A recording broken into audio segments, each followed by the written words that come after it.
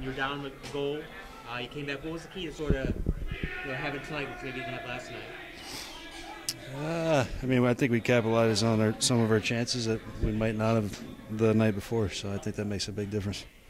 I know you're new this year to the divisional contest, but it's a very tight division. Every game, every team's 500 or above almost. So, what's your impression about what's going to separate the teams in this division by the end of the year?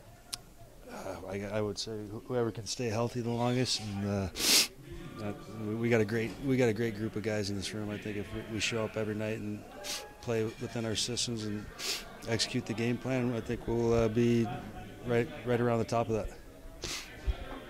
First goal of the season, how'd that one feel? That was a goal scorer goal.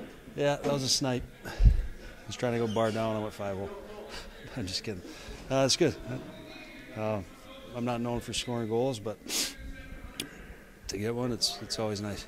Well, you are known for your toughness. Can you talk a little bit about the chippiness in the game tonight? It's a hockey game. You're gonna a bunch of competitive guys out there. That's expected. Most games are about the same as what it was tonight.